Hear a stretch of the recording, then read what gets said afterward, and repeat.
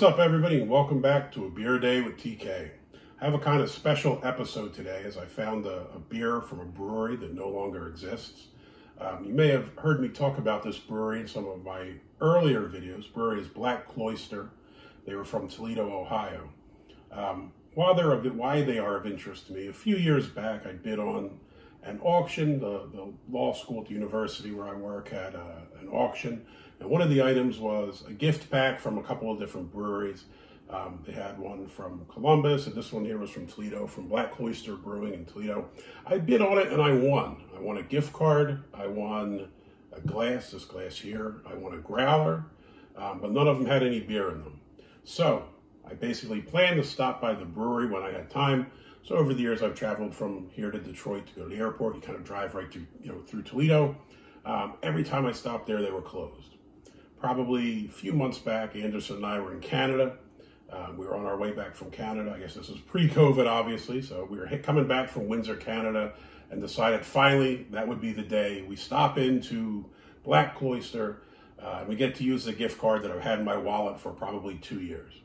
We pulled up to the brewery, took a look. It looked a bit quiet. We walked up to look inside, and it had shut down. I looked on the internet. It looks like it went out of business in September of 2019. So I guess just about a year ago, unfortunately, they went out of business. I was kind of upset because I didn't really care about the gift card as much, but it's, it was kind of my white whale. So Ahab had Moby Dick, Ahab had Moby Dick. I had this brewery and I wanted to try their beer pretty bad, and I kind of thought I was out of luck. I happened to go to a local store today and I found about 3 of these on the shelf. They're 12 bucks. So I didn't buy all 3 in case they're bad. They got to be a little bit aged due to the brewery being out of business for a year. But if this one's good, I'm going to go back and buy the other 2. So I won't be mentioning in the comments where I purchased it until I buy the other 2. Sorry. If I get the other 2, if this is good, I'll probably send one to Pete. He's hooked me up with some really good beers. So if it's good, Pete, I'll send the one your way. So I went and looked at the website, and they're called Black Cloister. And the reason that they're called Black Cloister is it was named after a, monastery in Wittenberg, Germany, where Martin Luther had studied. So, the famous theologian Martin Luther. And this beer is called Chained Dog. It's a strong Belgian ale. And I actually found on Untapped that had a little blurb, I guess, that the brewery put out about the beer. I thought it was kind of cool. So I will read it for you.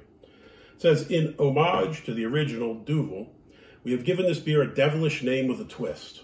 Martin Luther once said, the devil can do no more than a chained dog, which may bark, run here and there, and tear at the chain, but because it is tied and you avoid it, it cannot bite you. This beer bursts with flavor and aroma. First, you are enticed with notes of pear and banana. Then your palate will be washed with spicy floral notes, to be followed immediately by a noticeable alcohol warmth. It will tempt you to drink it again and again, but be warned, this dog has bite.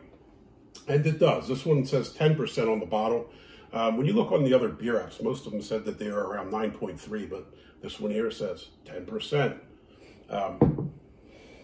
The other beer sites, Untapped, gives it a 3.84, and there was 1,600 check-ins. Beer Advocate only had 11 check-ins, and it had a 4.25. But overall, pretty good rating, so I'm kind of excited to try this beer out. Let's see how it goes. Yeah, I know I should drink it out of a tulip glass, but this is probably the only chance I'll have to drink the Black Cloister beer out of a Black Cloister Pilsner glass, so I couldn't resist. I can smell it. It smells strong. Strong and sweet. It looks all right.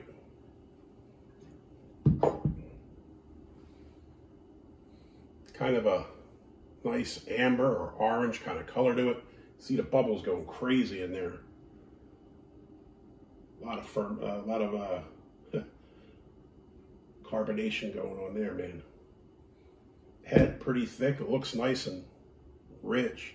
Kind of a caramel color. Smell sweet. Kind of pick up the banana smell. A little something else going on there too. A little bit of spicy something. Let's give this a shot.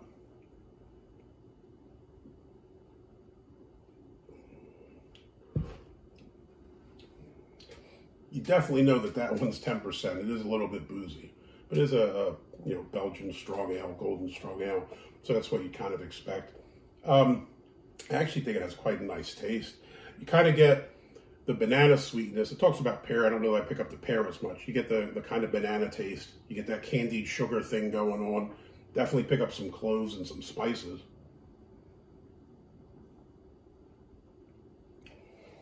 This is a good beer. I said, you know, you can taste the 10%, but it's not offensive. A lot of times you get that really offensive alcohol bite. I don't think it has that. It's just there, it kind of lingers in your mouth, and you know, like, this is a big boy beer, right? This is no joke. This is kind of bittersweet and sad. This is a really good beer. And at best, I'll be able to acquire 2 more of these bottles, and that'll be it. So, would I drink another one of these beers?